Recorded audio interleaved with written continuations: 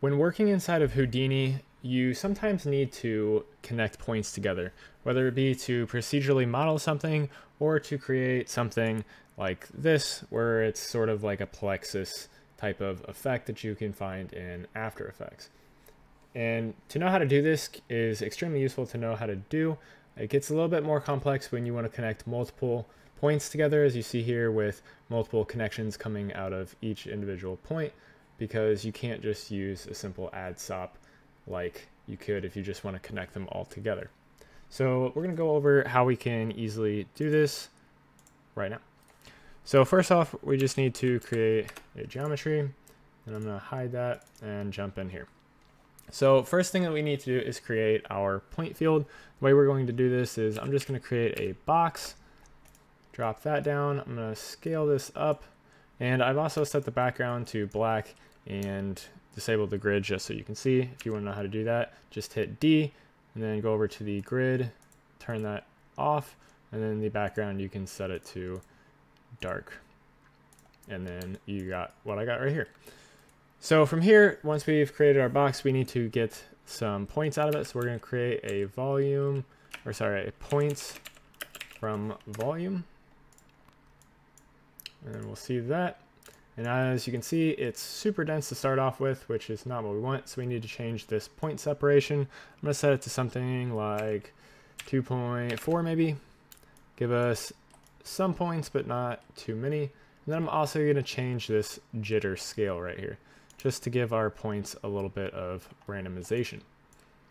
So from here, we need to connect them. And the way that we would do this if we just want a single line connecting all of them was to use an add stop.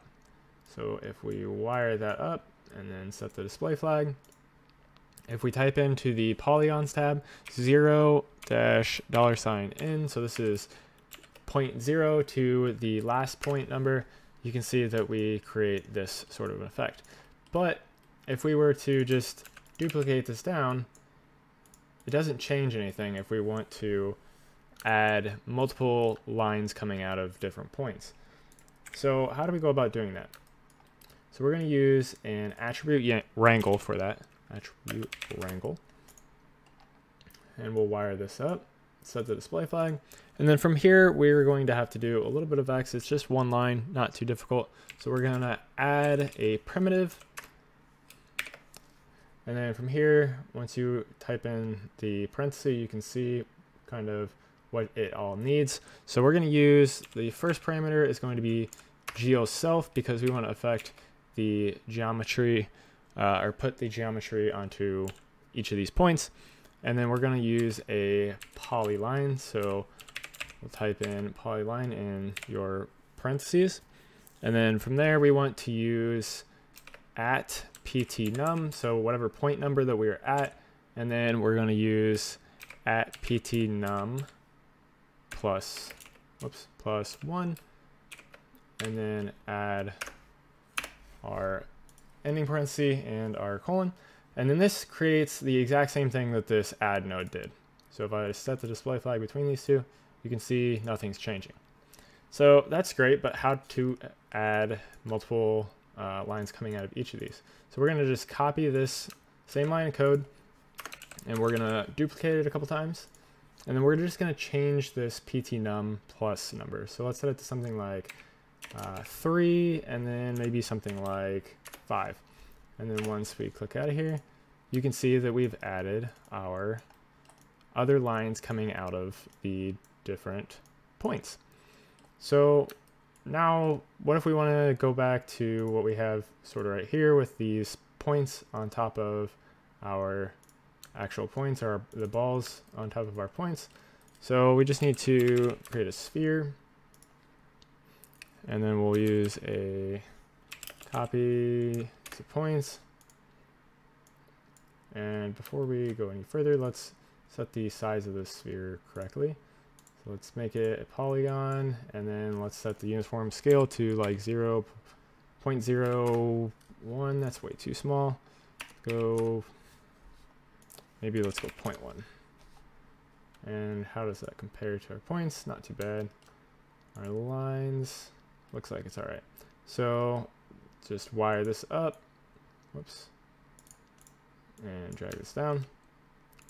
Now you can see that we have our spheres along our points, and then we actually need to create the actual wires, because these are just lines that are going between the two. So we need to actually create wires between along the lines that we have. So we're going to use a polywire node, wire that up, and then our polywire, let's set the wire radius down a lot smaller, maybe to something like that.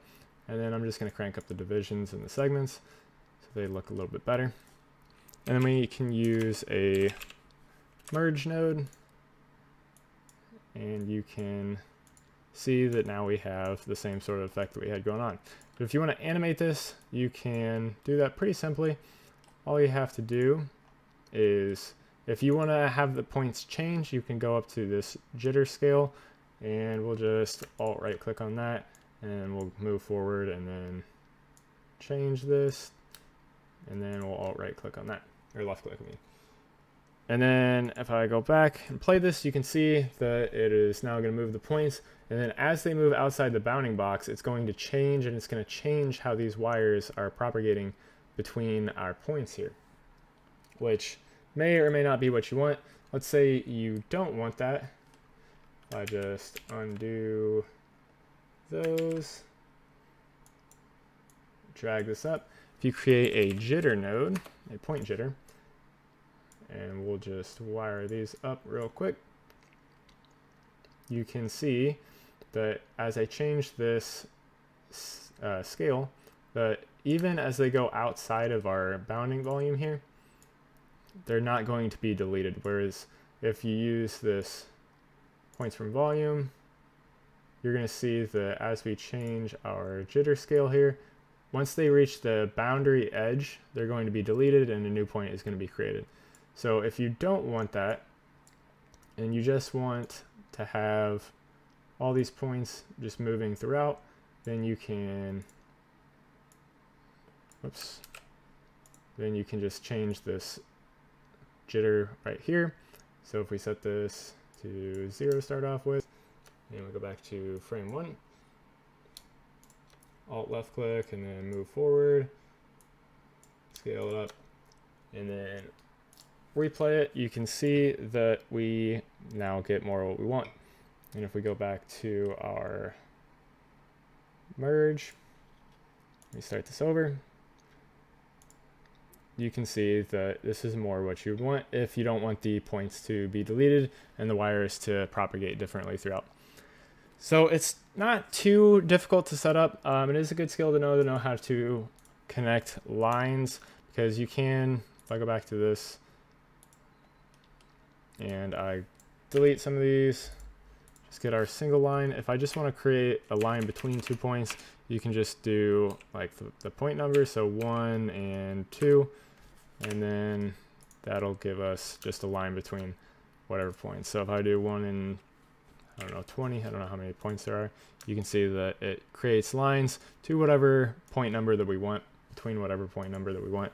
We can change this to do whatever we want. So it's pretty easy to set up, but it is a little bit interesting to try and set that up to have multiple lines coming out of the same points, because you can't just use this simple add node. It doesn't really work unless I'm missing something in here. But hopefully this helped you out and can help you procedurally model anything that you're looking to make that would require something like this. But if you want to learn more about Houdini or about Cinema 4D or Redshift, I have a bunch of other videos on my channel and some more coming in the future here. So make sure that you guys subscribe so that you don't miss any of those. I do have some more tips coming for both. So thank you guys for watching and have a good day.